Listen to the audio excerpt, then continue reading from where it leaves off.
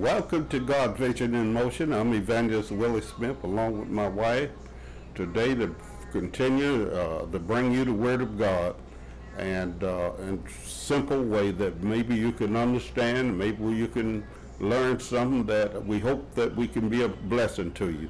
But before we get into that, I just want to have a word of prayer and acknowledge my Lord and Savior. Yes. Father God, we thank you as we come together, Father God, to ministry to your word to the people out there, Father God, to those who have ears to hear, Father God, those who are thirsty for your word. For we know, Father God, that your word will not return void.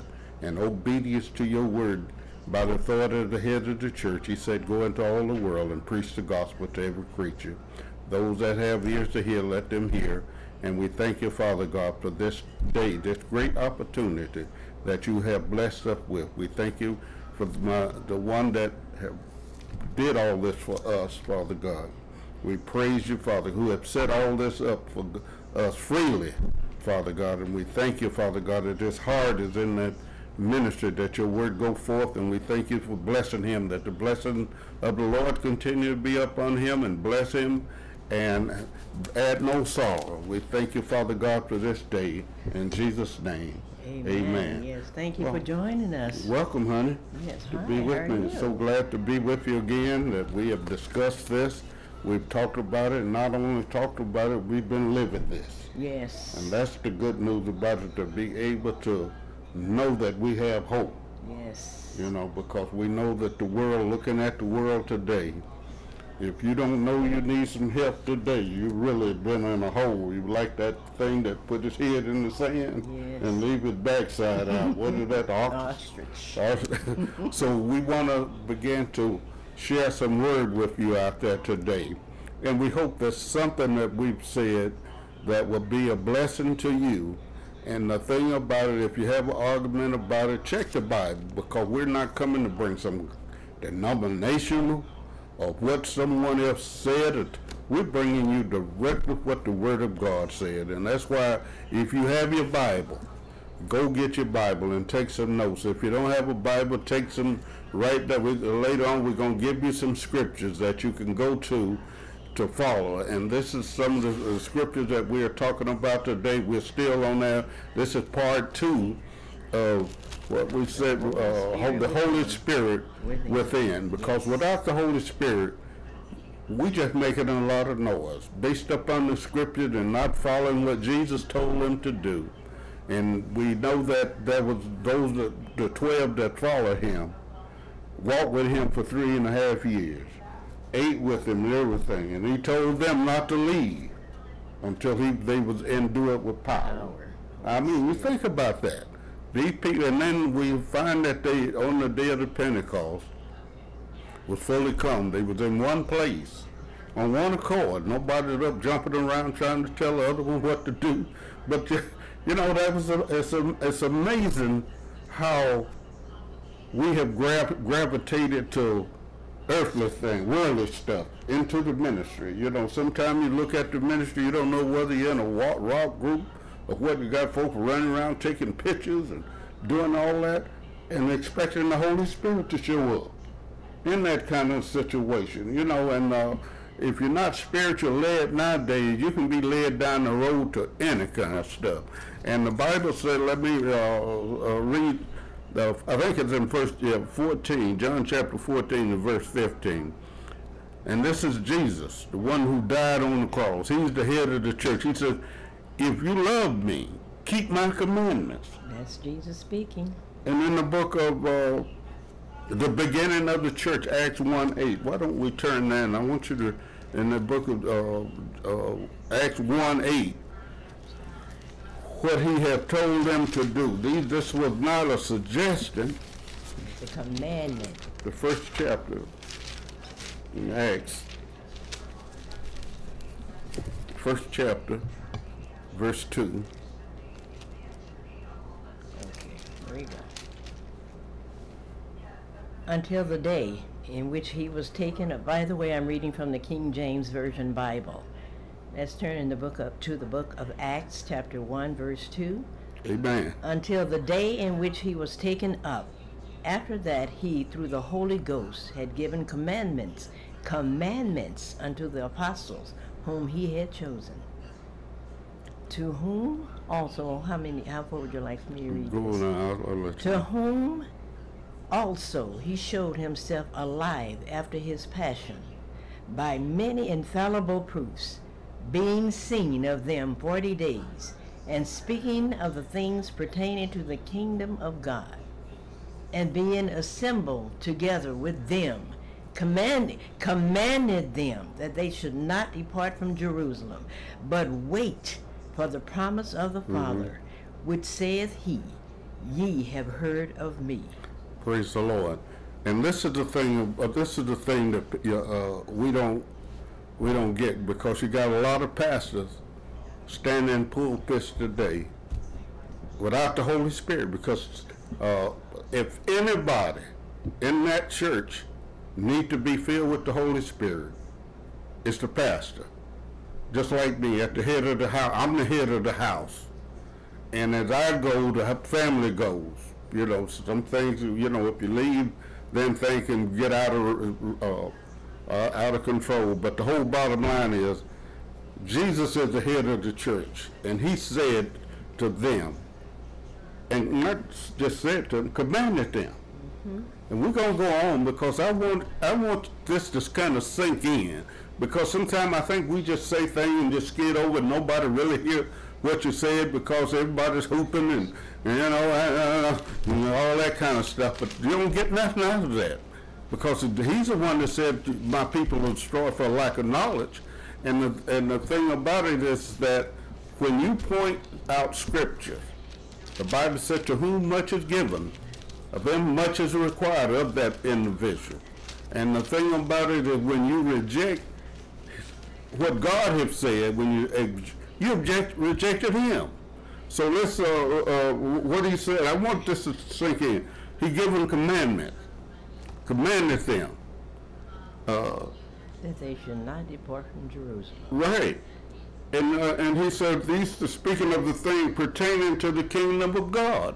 That's what he was speaking of. So let's go. I want you to read verse, what is that, 8. Verse 8. But ye shall receive power. After that, the Holy Ghost is come upon you. And that's the thing, what you said, receive power. Receive and that's power. What every believer in the body of Christ, if you don't know that you need power in these days, if you don't know that you need the Holy Spirit, something's wrong. You're not born again.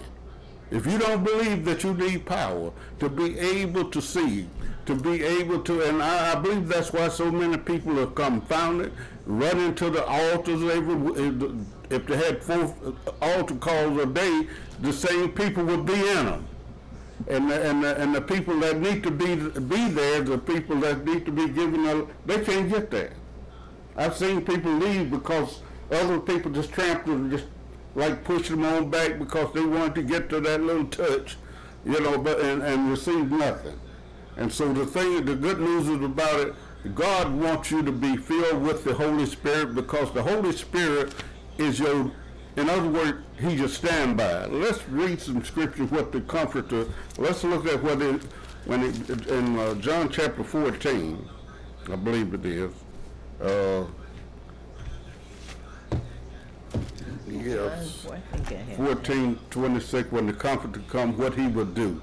He would be not only that, but he would be your counselor, he would be your helper, intercessor, all these things that he would be for you. And all you have to do is write down some of the scriptures that he'd be your advocate. And if you don't know, I just keep saying this, but if you don't know today, if you don't know that you need some help, you really been in a hole somewhere, because this world has gone nuts.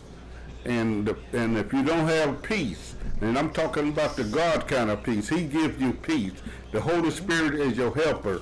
He's the one that'll warn you when you're going down the wrong street. If you're getting on the freeway somewhere, he already know that person out there with a gun or whatever he's doing. You can't even ride the freeway. You're not in peace, other than somebody shooting at you for no reason whatsoever. Because People are going off. They're letting them out of jail as fast as these judges and everything. This is the thing we need to have the Holy Spirit about, to be able to pray about these issues. People telling us about the gangs. And all this is rising up in our community. Well, we need to be prayed, but you need to be able to pray the word of God. Just getting out there saying something mean absolutely squat to the devil. You got to have the word. The Bible said, be strong in the Lord and the power of his might. Put on the whole armor of God. Well, the whole armor of God is the word of God. To be able to give back to God and stand against the wiles of the devil. Because the Bible says in Luke chapter 19:10 that he given us power to tread on all the ability of the enemy. And the thing about it, most of us standing around arguing about, well, did he do this? Or just receive. The Bible says, just don't think about it, because you can't figure God out.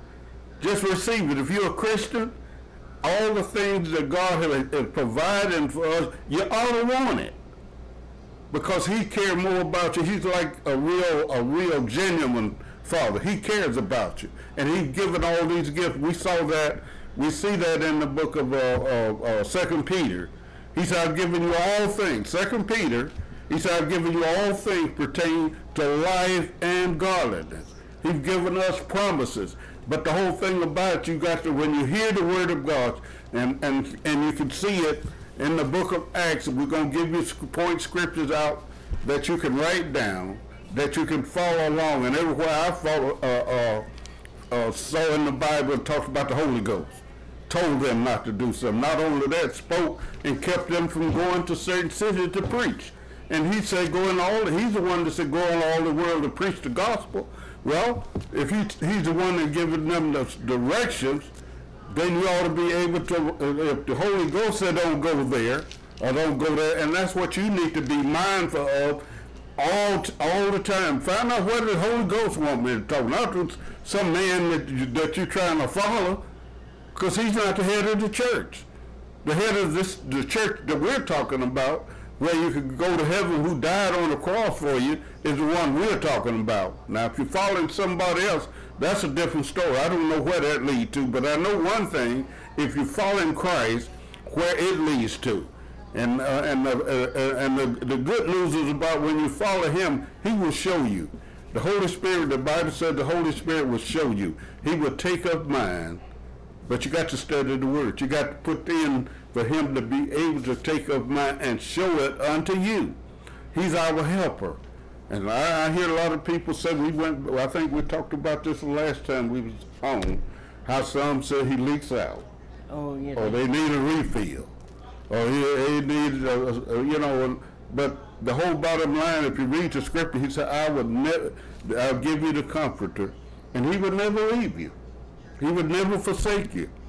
And the other thing I like to draw out today, you receive Jesus Christ, I guess you received Jesus Christ as your Lord and Savior. If you did that, you did it by faith. You never saw Jesus. But then he said, receive the Holy Ghost, you got a problem with it.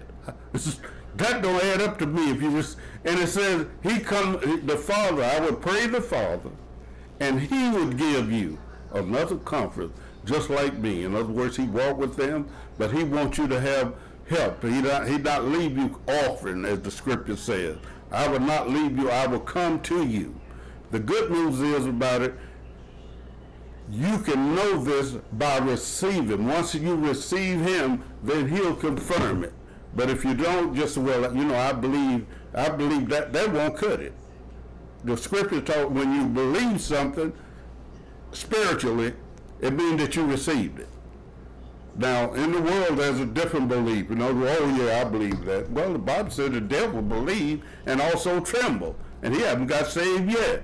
But the good news is about it.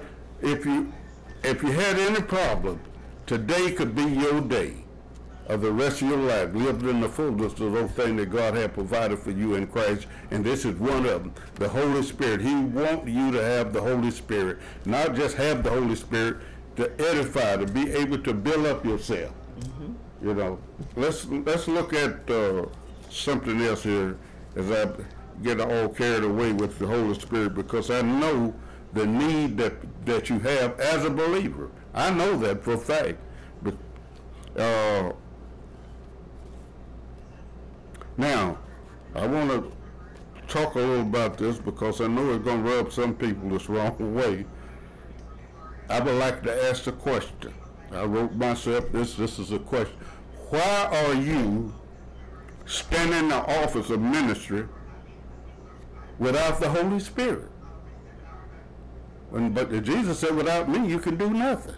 So why are you standing in an office to minister to God's people without the Holy Spirit? Not just, even though you have it, not even telling anybody about the Holy Spirit. You must not, if you have it, and I know how good the Holy Spirit is, you can help but telling somebody else about it.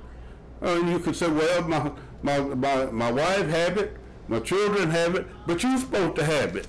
You're supposed to be filled with the Holy Spirit to be able to discern, to be able to teach whoever come into your ministry, because he talked about these are perilous times. Evil coming into the ministry. Those that you gravitate to, those that you just think that's going to be the one that's going to carry you over. The only one going to be able to carry when you're rooted and grounded in the Lord Jesus Christ and begin to do it his way, to find out where did I go wrong. I need to be filled with the Holy Spirit and get along and stop. In the scriptures, I noticed over in I won't take you over there, honey, before I know this is a little side issue, but let's go over to Acts chapter 6. And it talks about this. There arose a murmuring and complaining in the church. Acts chapter, I believe it's chapter 6, where there arose a murmuring and complaining in the church. And these were the disciples. And they said, you have that? I have Acts chapter 6, which verse? Verse 1. Acts 6 and 1. And in those days, when the number of the disciples was multiplied, there arose a murmuring of the Grecians against the Hebrews, because their widows were neglected in the daily ministration. Then the 12 called the multitude of the disciples unto them, and said, It is not reason that we should leave the word of God and serve tables. Wherefore, brethren, look ye out among you 7 men of honest report, full of the Holy Ghost and wisdom, whom we may appoint over this business. But we will give ourselves continually to prayer and to the ministry of the word. And the saying pleased the whole multitude. And they chose Stephen, a man full of faith and of the Holy Ghost, and Philip, and Proorus, and Nicanor, and Timon, and Parmenas, and Nicholas, and Proselyte of Antioch. He was a proselyte of Antioch. Of Antioch, whom they set before the apostles. And when they had prayed, they laid their hands on them. And the word of God increased, and the number of the disciples multiplied in Jerusalem greatly, and a great company of the priests were obedient to the faith. And Stephen, full of faith and power, did great wonders and miracles among the people. Praise the Lord. Well, we see this. And the thing that I want you to see here is the Holy Ghost. In other words, he chose somebody, look out among you, and said, look out among you, find somebody full of the Holy Ghost, with an honest report, full, it didn't just say with the Holy Ghost, but he said full of the Holy Ghost. And when they proved it, one of the things about it, let me say, when they set them before the apostles, when they had prayed and laid hands on them, the word of God grew and increased. It means number. People came and accepted. That's what it means when the number grew. It grew because people today, and I know I'm going to get some mail about this, because people are doing all kind of stuff, trying to grow their church. They're doing all kind of mess going.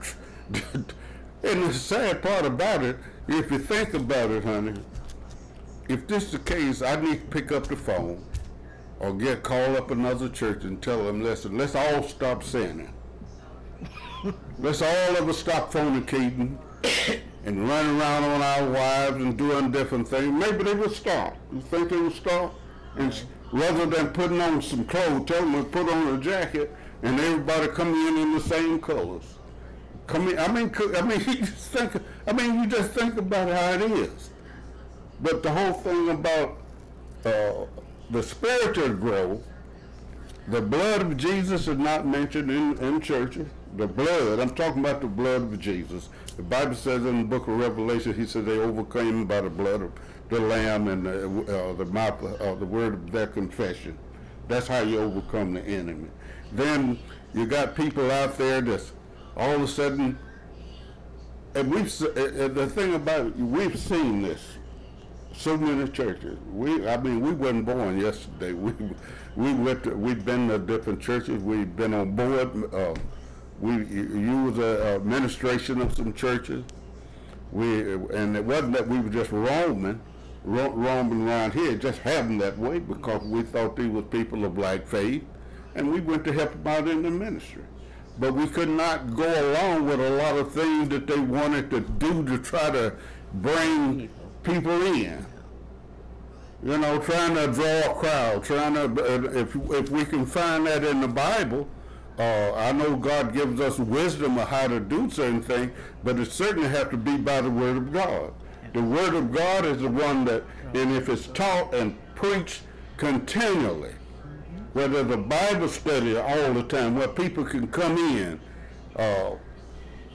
I didn't know I was being drafted into a meeting one time. It just happened that we wound up in that meeting and everything, but then I was voted in to be on the board. And president. yeah, so places I've been, I wound up being the president of and not even looking to be that. But the whole thing about, I just couldn't go along when I saw something, when somebody come up to me talking about something and I know it's not in the Word, and it's not have nothing to do with, then I'm going to have to put you in remembrance of what you're supposed to be doing in order for people to come, for families to come in. When families come into a ministry, and the whole thing about it, it's God that draws the people anyway. That word, that's right. It's God that draws he's the one that draws people. He said, if I be lifted up, I'll draw all men unto me. But if he's not lifted up, it's going to be a job then. If you're not filled with the Holy Spirit, with the evidence of, and the Bible talks about in the book of Jude, building up yourself. And I heard a situation the other week or so ago about gifts. God doesn't need our gifts. He'll use our gift, but he says the gift that he's given us is the Holy Spirit. And the Holy Spirit will be in you, doing nothing because you're not allowing him to work in you. He's still there. He hasn't left. Because the Bible says he would never leave you. Nor forsake you. So when the Holy Spirit comes in, he's waited on you to say, I need your help. I can't do this on my own. I come to it's kind of like that passing gear in your car. I want to get around this situation and I need your help. The scriptures always tell us, acknowledge him in all our ways, he would direct our path. And if we're not doing that, all this, the enemy comes in like a flood, and you need the Holy Spirit to be able to discern what spirit is this. You need the Holy Spirit because God is a spirit, and he's given us access to be able to come into the kingdom of God. But you got to come into this kingdom by faith, and along with the Holy Spirit helping you to be able to see what you have in the kingdom and what you could do in the kingdom. But without the Holy Spirit, you'll just be out there making a lot of noise, and it'll be hard because you always be trying to conjure up something to do. To do this or to do that and everything. He said, my yoke is easy and my burden is light. Learn of me. But most of the time we're trying to learn of what somebody else got a hold to maybe 50 years ago, and we don't. And the only thing that can really keep it in now probably is the finances. When the whole bunch come in, it's It's money in that. Yes. And I hate to say it, but I have to be led by the Spirit of God to tell me what to say, and I have to say it because He's my boss. And if anyone that have a challenge with me, I always look for somebody to call me and ask me, why do you say this? I want somebody. I look for any ministry, any pastor to confront me and ask me, why do you say this thing? Because most of the time, people will avoid you.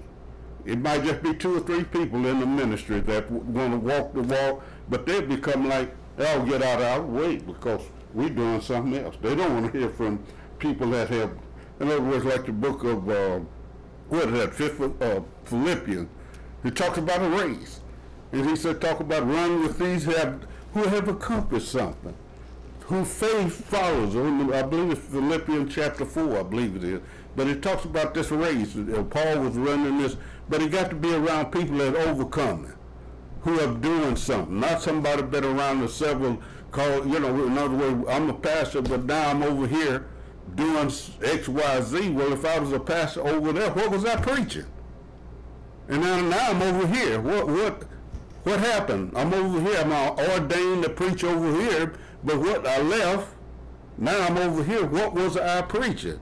Now, with me, I didn't go to a church. I didn't come out of the homes. I didn't come out of no drug addict place. I didn't come out of no place. I was just sitting up in a house one night, and all of a sudden the place lit up with me. And I got saved, gave my life to the Lord because of that experience that I had. I never said what I was going to do, but when I got a hold to the Word of God and began to go to a place that was teaching me the Word of God, and I saw something, my understanding was open, and praise God, I said, hey, I can get me a Bible and I can study and I can find out if these things are so. Okay, I found the book. I have to look which verse. Let's see. I don't remember what verse it is. Where Paul was running a race, he says, I run this race, follow those who faith follows. Philippians, let me see if I can find it in.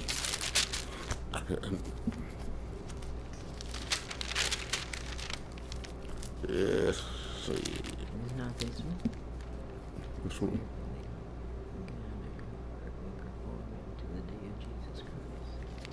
Yeah, go ahead and read that one. You want that? Mm-hmm.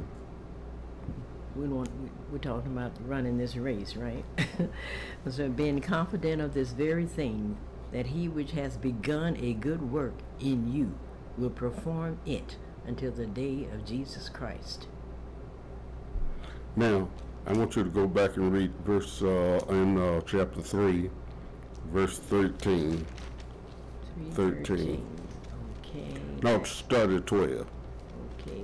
Not as much I had right there? Yeah, not as though. Not as though I had already attained, either were already perfect, but I follow after, if that I may apprehend that for which also I am apprehended of Christ Jesus. Brethren, I count not myself to have apprehended, but this one thing I do, forgetting those things which are behind, and reaching forth unto those things which are before. And I press toward the mark for the prize of the high calling of God in Christ Jesus. Let us therefore, as many as be perfect, be thus minded, and if in anything ye be otherwise minded, God shall reveal even this unto you. Nevertheless, whereto we have already attained, let us walk by the same rule. Let us mind the same thing. Let us mind the same thing. And that's so important. And brothers, be followers of me, and mark them which walk so as ye have us for an ensample. For many walk, of whom I have told you often, and now tell you even weeping, that they are the enemies of the cross of Christ. Praise the Lord. And that's the thing that you have to know, is get into the scripture, find out what God wants you to do, because you don't know sometimes people take a, like they're going somewhere. I remember we were following somebody and they decide to go somewhere else. Mm-hmm. Well, we're supposed to be trailing each other, but some traffic got a little heavy and they went one way. And we supposed to be trailing each other, but the person that was driving didn't have sense enough to kind of say, wait a minute, let me break down and slow down. He just kept driving the same way, and we got off track. And that can happen spiritually, where you're following somebody and all of a sudden they decide to take a detour. Well, when you take a detour, Satan enter in. If you get off the Word of God, you get off the Word of God for a few minutes, you need to know that you have an enemy to your faith. And he will come in to bring in doubt or suggestion to a person. And we're all vulnerable to that. You know, you can't say, because the Bible says there's no good thing dwelling in the flesh. All have sinned and come short of the glory of God. And the whole thing about it talks about we're all tempted when we come into our own divers of lust. We all could be tempted. Human. You know, and so the whole thing about somebody coming along and tempt you, can I be tempted with money? Can I be tempted, it might not be money, but can I be tempted around a lot of women? You know, a bunch of women around, you know, and most of them know how to get next to you if you don't stay on the run, if you just, how you doing, and keep on going, because there's some beautiful women in the world. But you got to know that you know that you know, and the Bible said, Paul says, I keep under my body. You got to know how to do it, and the Holy Spirit will help you to do that. He always make a way for you to escape, but you got to be filled with the Spirit. And the whole thing about it, we talked about that in about speaking in other tongues. Well, let's see. It talks about the speaking in tongues. You edify yourself. And what was that? When it talks about edifying, was that Joshua 1? Was that? Let's see. Jude 1 and 8. Jude 1:8 or Joshua 1:8? No, it got to be Jude. Talk about building up yourself, praying in the Holy Ghost. Yeah, no, 20, Jude 20, verse 20. 1 and 20. 1 and 20. Now, if you don't have the Holy Ghost, how can you build yourself up? You can't. Well, our time is winding down, and I just hope we've said something. The whole thing got me really riled up about this thing I saw on the internet. I don't usually deal with that internet thing, but I was just prompted to find out something about it because I've been so confused with so many things that people are doing today to try to draw young people into the churches. And they're doing all kind of stuff, spending all kind of things, that not saying, hey, listen, I got to get along with the Lord and find out what he do, because the only thing that I talk about where it talks about a dress code is over in the book of Colossians, when he talks about put on Christ. Put on Christ, take off, mortify your body, and those type of things that I see in the Word of God, and begin to preach the Word. The Bible talks about when they preach the Word, they went everywhere preaching the Word of God, and the Lord added to the church. But you got to be an example. You cannot be an example if I'm running to, like I said, if I'm running to the altar in front of my kids every week. Well, guess what they're telling them? If it ain't working for me, how is it going to work for them? If they see me crawling to the altar all the time, every time the altar, if they don't see me being a blessing to somebody else, grow up in the things of God, I would need to be an example to you. No, you wouldn't. If you saw me running all the way down on crying and moaning and going on, you wouldn't have no hope. Really, I mean, think about it. You would not have any hope. But when you see me stand up and say, we're going through. You stand up like a man.